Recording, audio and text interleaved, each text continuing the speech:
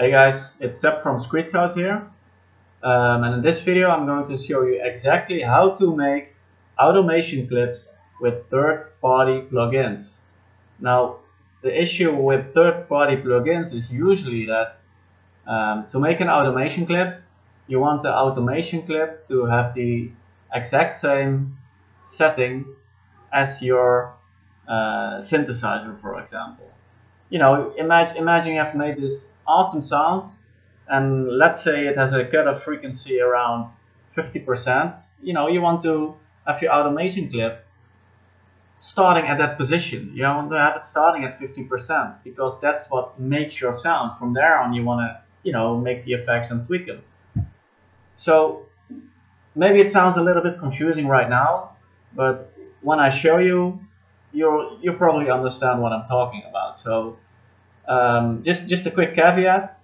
I'm here at the laptop. I'm in Asia. I'm not at home. Normally I live in the Netherlands. I have to work with a very old laptop with a very poor quality speaker, very poor quality microphone. So the audio you're perceiving right now is really, to say it nicely, it's just shitty. Please forgive me. This is just all I have right now. I have to work with that. Just focus on the content and see if you can get some value out of it. So also in the description below, I have a free sample pack, a free hardstyle sample pack. You can download it simply by clicking the link. So get it while it's there. So without further ado, let's look at how to make automation clip with third-party plugins. So alright, first we want to have a third-party plugin. So let's go to the channel rack. There it is, the channel rack. And let's add a third-party plugin. So a third-party plugin, for those of you who don't know, is a plugin that is not included in FL Studio. It's from an external source. So for example, when we go to add, and here we see all the plugins, like when you get FL Studio, the 3x Ask, hold on, let's just continue. 3x Ask is included in FL Studio. It's part of FL Studio, so it's not a third-party plugin, but it's like a stock plugin. An FL Studio stock plugin. So a third-party plugin is anything else than the stock plugin. So, for example, SYLENTH1 is a very familiar plugin, a very familiar third-party plugin. So let's just use that one to show how to make automation clips. So let's use SYLENTH1. Takes a while to load because it's a pretty slow old laptop, but it will work. It will work. There we go. There it is. Alright. So for the sake of this example, we start with a blank sheet, a clean sheet. Okay, just ignore this thing below because I have like a yellow pointer focus thingy and it starts to ask for registration. So it needs to have a serial or something. Anyways, so we have like a sound, a clean sound, and let's just tweak the sound a little bit so we have an idea about how the automation clips work. So let's give it a filter, for example. Let's just give it a low pass filter. Give it a little bit of drive, boost the volume a little bit. So let's add a little bit of cutoff. Envelope, so open this a little bit. I'm not gonna explain what I'm doing because that's not the point.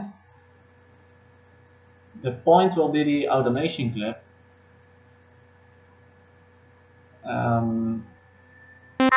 Let's see, turn it down now. Let me draw some nodes so I don't have to click everything again. Let's just do it quickly like this.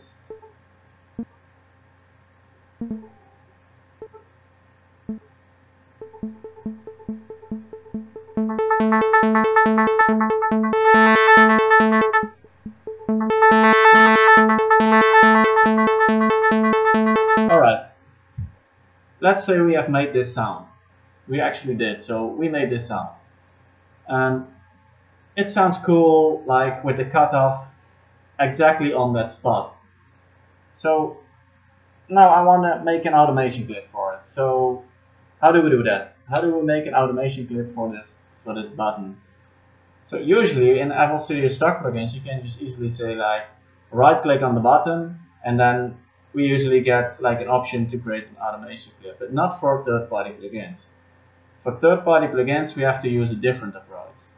And the approach I like to use is like first click the button, just left click the button, or change it a little bit, but put it in the position you want it to be.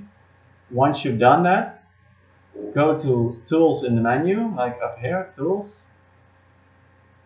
Then you go to Macros. No, my bad. Then you go to Last Tweaked, because it's a last tweaked parameter, like the cutoff parameter. And then we can say Create Automation Clip. So you have to touch the button first before you can create the automation clip. So what it does is you click it, Create Automation Clip. You can already see here like something's appearing here. But when we go to the playlist, like there, we see the automation clip there. But what I first want to do is like, I want to add pattern 1.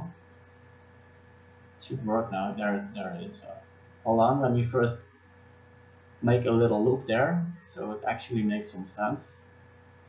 Okay, let's stretch it a little. So what you already can see, let me zoom in. What you already can see is the automation clip we just created starts at the exact point, 35%. You can look up here for the percentage when I touch it. See, 35%. That's exactly the percentage we saw on SYLENTH1. So that means that when we keep this thingy at 35%, the sound should remain the same. Oh, hold on. Song mode, you have to go to song mode, play it. As you can hear, it remains exactly the same. So this is a little trick that's very handy, because normally when you create an automation clip, it just starts here, or it starts at the top. But what happens when it starts at the bottom or starts at the top, it just resets the control you want to automate. So it resets the knob basically to a level you don't want it to be, or you don't want it to start out with. So for example, maybe it starts here, then it sounds like this. That's not the sound we created, that's not what we want, that's not what we want to start with. So I wanted to start it at 35%, because that's what the sound was the way I want it to be. Okay, this thing needs to go away, yeah. So from here, from the 35% line, we can make our automation. So maybe we want it to go up here, and then we want it to go down again. So we start from 35%, you know, where the sound sounds good, what the starting sound is, and from there on we want to make the tweak. So I want to start 35%, and then let's just play this.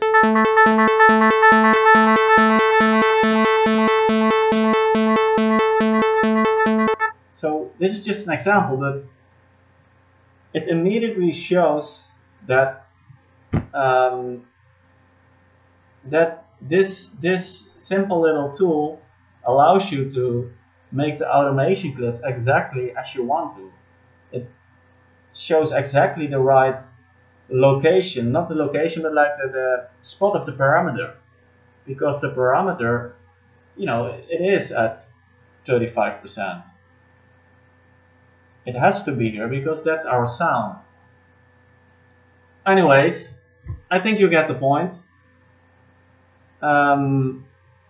Just whatever parameter you want to automate, you want to make an automation clip for.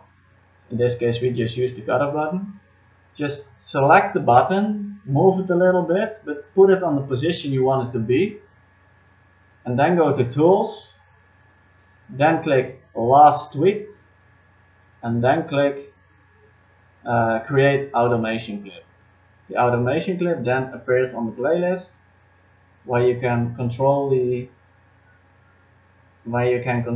automation clip to make effects, to make movements, to create whatever you want to create. That's what it's for. So that's basically it.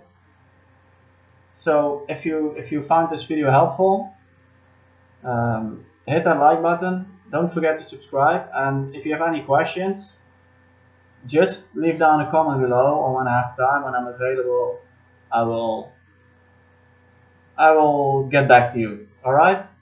So also don't forget to get your free sample pack. It's down below if you haven't already. And I'll see you in the next video. Bye bye.